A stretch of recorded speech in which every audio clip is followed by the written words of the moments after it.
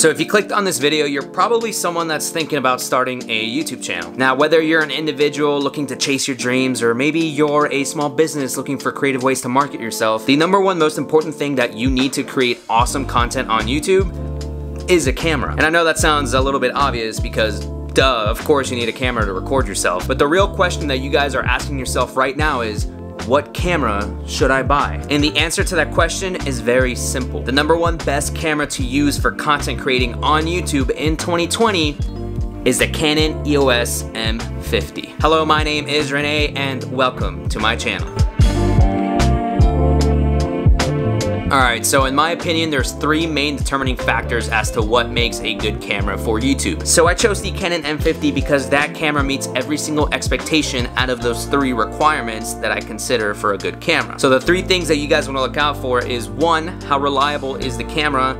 2, how good of quality does the camera have? And 3, how pricey is the camera? So first and foremost, is the Canon M50 a reliable camera? Well, yes, I do think it's very reliable actually. So for being honest, anyone that isn't used to or knows anything about cameras, the first time that they pick up a camera or try to use it, it's pretty intimidating. I say this from experience because I always wanted to have a nice professional camera, but every time that I picked one up, I was just lost. Now the cool thing about the Canon M50 is that a lot of its features and settings are extremely user-friendly, which makes it really easy to use. I like to think of Canon as the Apple of the camera world because their products work really well and they're extremely easy to use. Their products just work. As far as the actual build of the camera, I wouldn't say it's the absolute best, but considering this is going to be your first camera for a lot of you, the build of the Canon M50 is actually pretty solid. But one of the cool things that they did with the Canon M50 and generally with a lot of the Canon cameras is that they put a little swivel screen. Basically this little screen that pops out just like that,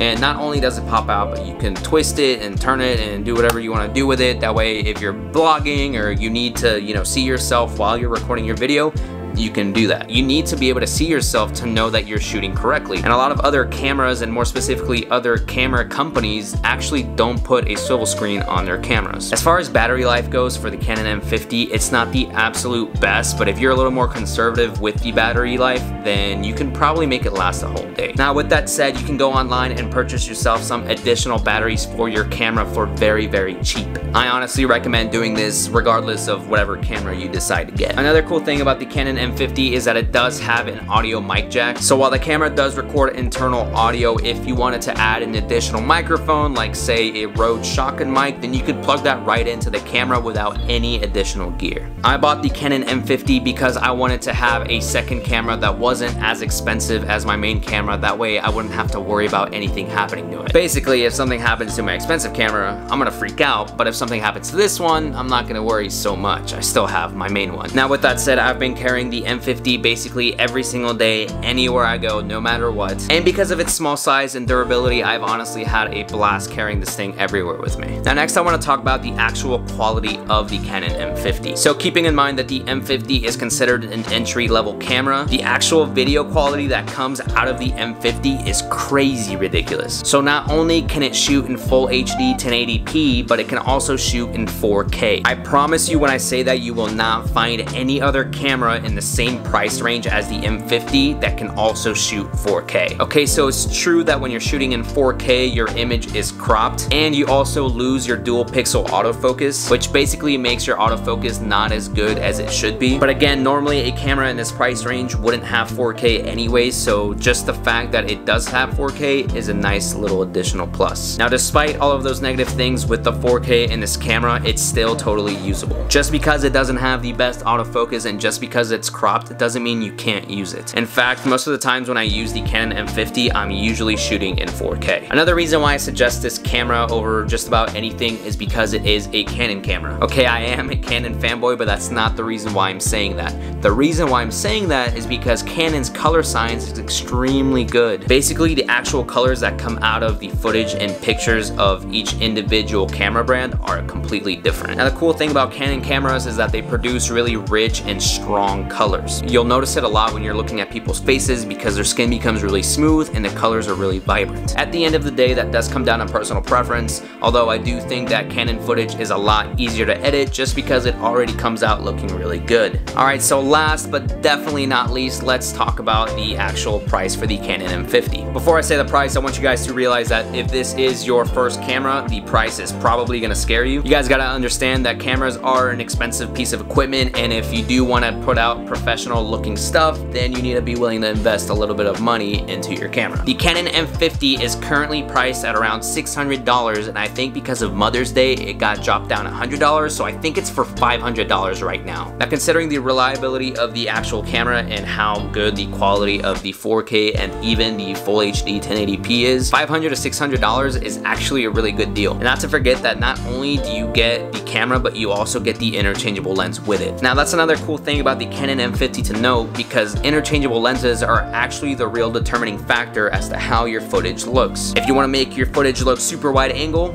you can do that. If you want to film something that's like super far away, you can do that. And if you want to make something super cinematic with the blurry background and everything like that, then you can totally do that. Now, the cool thing is that you're not just limited to the Series M lenses from Canon, but if you get yourself a little nice adapter like this, you can actually get yourself a bunch of different crazy options of lenses. The most important reason as to why the Canon M50 is the best camera for YouTube is the fact that it's extremely versatile. Sure, it doesn't have the best 4K features and the build quality might not be that great, but the camera is extremely trustworthy and reliable. The video quality in Full HD and in 4K when you know what you're doing is extremely good. And for you guys, probably the most important thing is that the price is not that expensive. Again, in my experience, I already had a good camera that I did not need to replace, but I saw the Canon M50 and I was like, wow, that would be a great little camera for me to run around with every single day. And let me tell you, it does a really good job, especially with video quality. Is it absolutely the best camera you will ever find on the market? No, not at all. But for the price and considering this is probably going to be your first camera, it's a fantastic option that I would highly recommend. But that's pretty much it. I just wanted to share my opinion on the Canon M50, and hopefully I was able to help you guys come up with some kind of decision. If I was of some help, make sure to let me know down below in the comments section, and just let me know if you liked the video in general. And if you want to see more content just like this, make sure to like the video and subscribe and do whatever you guys do down there. But thanks again for watching this video. I will catch you guys next time. Bye.